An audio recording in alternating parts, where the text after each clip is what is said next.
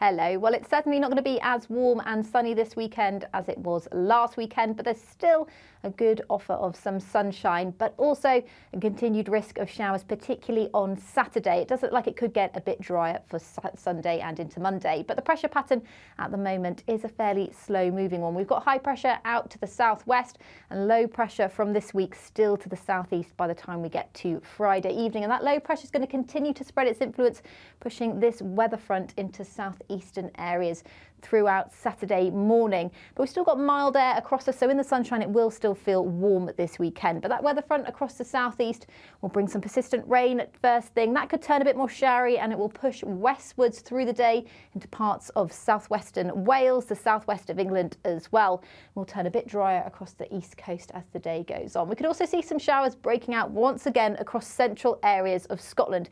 These could turn heavy and possibly thundery, so do take care if you are in these areas, because you could see quite a lot of water falling in a short period of time.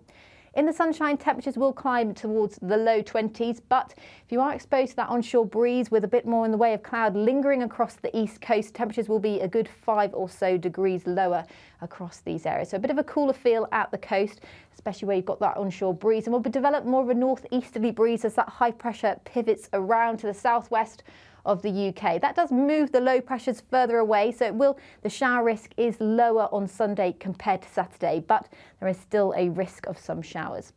Now, with that northeasterly wind direction, we'll drag in a bit more in the way of cloud overnight on Saturday night, so it's likely to be a fairly dull start to the day, especially across northern and eastern areas. But there will be a good amount of sunshine as the day goes on. Now, that sunshine, as I said, will allow a few showers to break out, but I think the shower risk is much lower and there'll be fewer of them. But once again, they could turn fairly heavy across parts of Scotland into the afternoon. But in the sunshine, it's not going to feel too bad at all. Temperatures a little bit above average for the time of year, 22 degrees across the west, but where we do have that onshore breeze, closer to 11 or 12 degrees. So quite a difference from east to west through Sunday. Remember though, it doesn't have to be particularly warm at this time of year for UV levels to be high, so make sure if you are heading out this weekend you are protected, and whatever you're up to, I hope you have a great weekend. Bye bye.